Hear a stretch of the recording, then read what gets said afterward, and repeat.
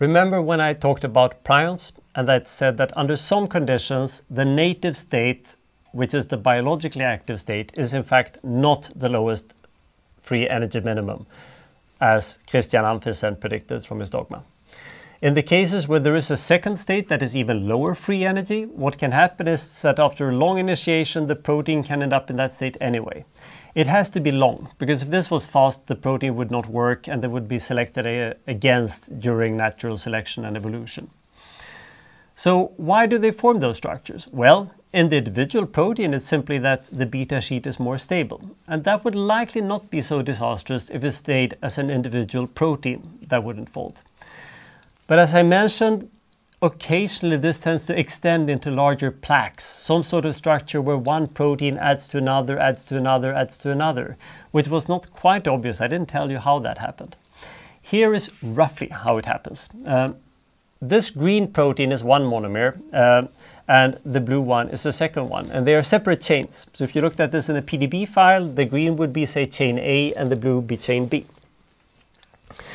This is a thioester dihydrase, which synthesizes fatty acids. It's not important.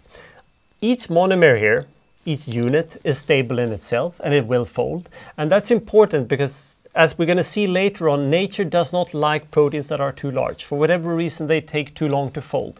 So it's important to have small building blocks, so-called domains, that fold independently with the helix in the background.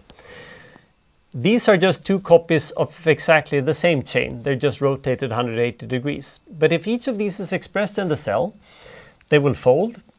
But then the green strand here can pair up with the blue strand. It's actually the very same strand. They just happen to be in different copies of the molecule and extend the beta sheets. So they're not connected. They're not part of the same chain, but effectively all these strands anyway become part of the same beta sheet.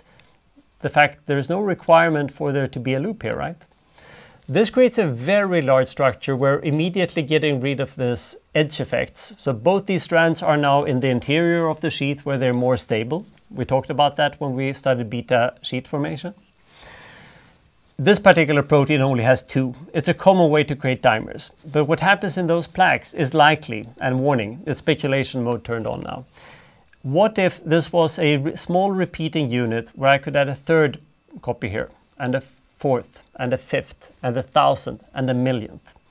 At some point, these structures are going to become so large that whenever a new monomer, the repeating unit, is synthesized and expressed in the cell, it's going to be very likely that it will quickly find one of the larger aggregates, the so-called oligomers, the multimers, and attach to that.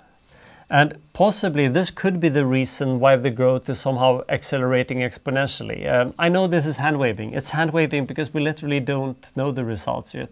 There are lots of groups that are studying different type of amyloid-like diseases, and while we've made a lot of progress, it's certainly not a solved field yet. So please join us and do research. You would do a service to humanity. And that's pretty much all I'm going to tell you about beta sheets. If there is one thing I want you to remember, the alpha helix is probably simpler. We're going to talk more about that now, but the beta sheets get their properties from these non-local hydrogen bonds, meaning that they're kind of stable as an individual strand. All the hydrogen bonds go between adjacent strands, which creates these global constraints. But they pretty much, I can only pack them parallel or anti-parallel. The two strands have to go next to each other. I can't pack them like that because then they would not be able to form hydrogen bonds. So surprisingly, this structure is at least conceptually simpler on the cartoon level. Then that they might appear a bit deviating from that ideality in practice, that is mostly a matter of getting used to looking at structures. But that probably means that it's time to head to helices.